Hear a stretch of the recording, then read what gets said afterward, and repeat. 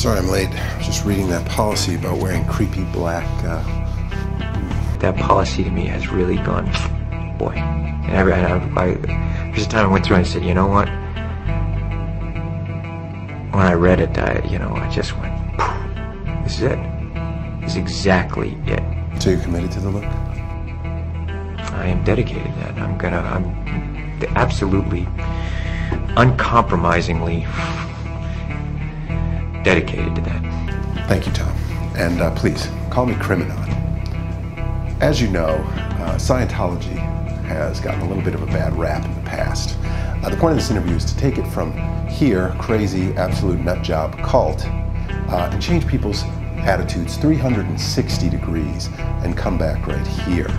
Now, I saw what you did to Matt Lauer, so for my constipation, I was going to take some of this, but I was wondering if you could tell me if Scientology can heal kind of that physical disorder or any other physical disorders without the use of drugs. We are the authorities on getting people off drugs. We are the authorities on the mind.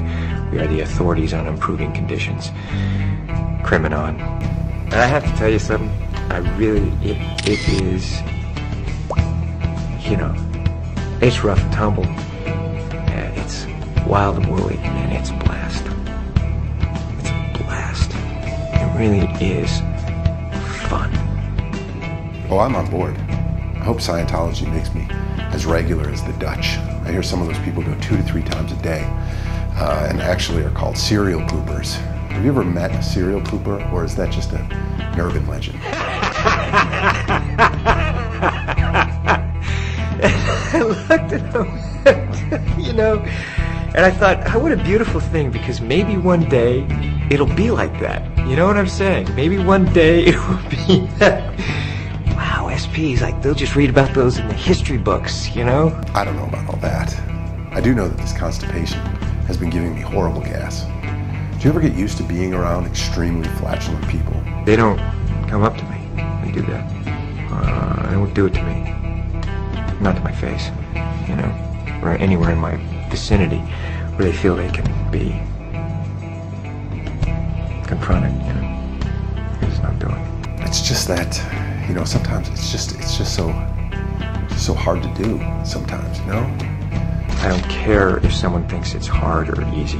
You're either helping and contributing everything you can, or you're not, okay?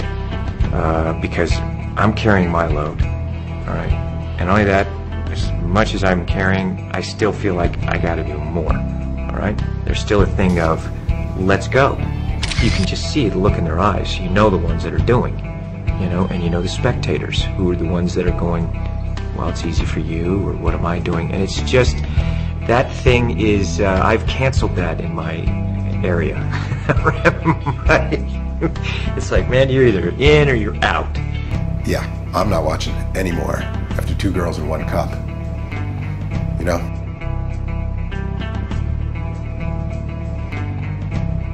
Tom, this has been great.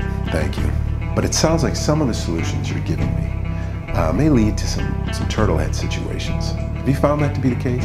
There's nothing part of the way for me. It's just...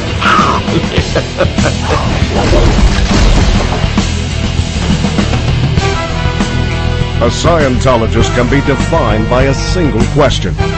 Would you want others to achieve the knowledge you now have?